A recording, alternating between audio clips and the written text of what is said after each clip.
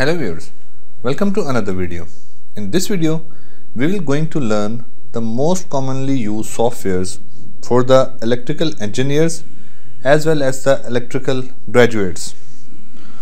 All these softwares which I have included in this list involves design, development, simulation and prototyping of electrical equipment and electrical systems.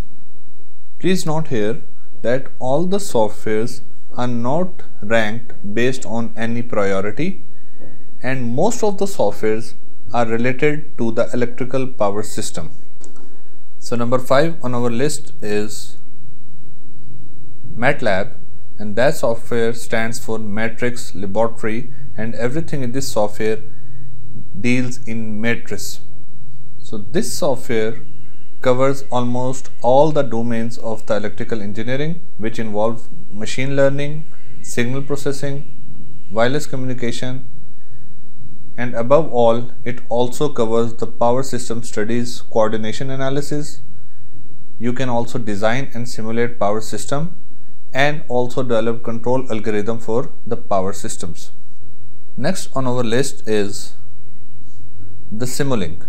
The Simulink is a sub-part of a MATLAB, and it is basically a block representation of a system.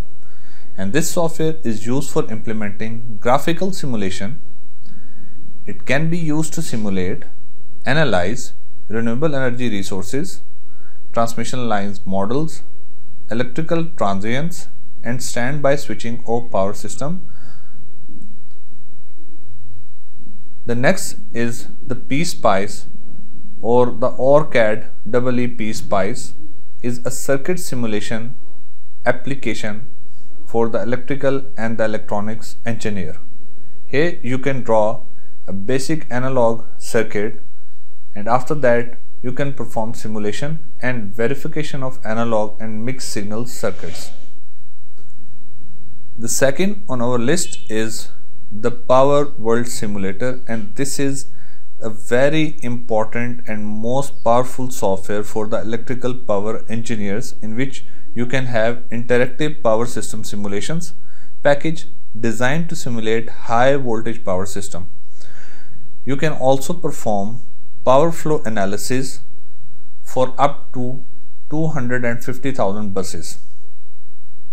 Once you have drawn a power system network, you can also perform the transient stability analysis and the voltage stability analysis, and also you can perform the power transfer capability of different sources in the power system network. The last but not the least on our list is the ETAP.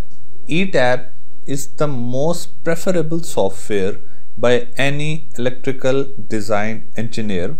It is a tool for simulation, design, monitoring, control, operator training, optimizing and automating power system. In this software you can easily draw the complex single line diagrams. After that you can easily perform load flow analysis.